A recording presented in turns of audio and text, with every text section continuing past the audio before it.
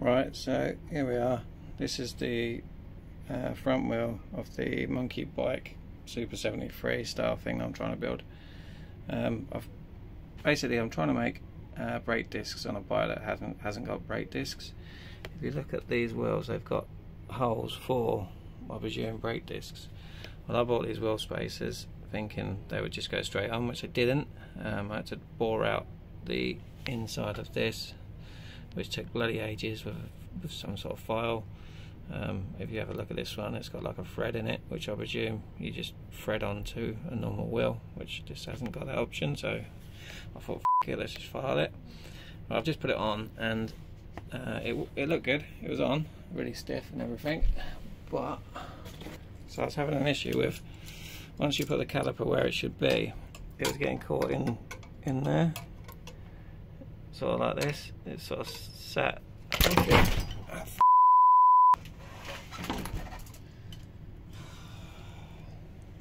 Shit.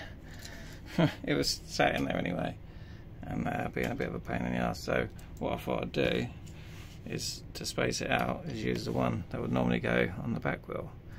The only thing is, it might be too much. It might be spaced out too much, because we're looking at like almost an inch now. So we're just going to put it on and see what it looks like, see if it works, and go from there. Or just throw it on my wheel that I just painted. Idiot. As far as I know, this is going to work. Basically, we packed it out, so we've got, there you can see it, there's two there, sort of spaced out. And if you look at the brake caliper now, it sits on there and doesn't hit any of the spokes, which is good. So that's the position we want it.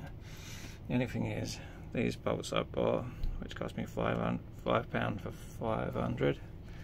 No, it didn't. It cost me £5 for 50. They're too short. They're, I don't know if you can see it from the back. They only just poke through, so we probably need another 5mm on them just to get the nut on. So I have to come buy them tomorrow, and then we should be happy days. I'm going to just try it on the frame to make sure it doesn't rub against the fork now, but I think we solved it. As you can see, those bolts just miss. I suppose as long as they are missing, we should be alright. I think your plan's going to work, Russ. That's good. Try and do this one-handed. It's not good. So that's going to be welded on there somehow. Anyway, the cable will run up, and we should be there or thereabouts.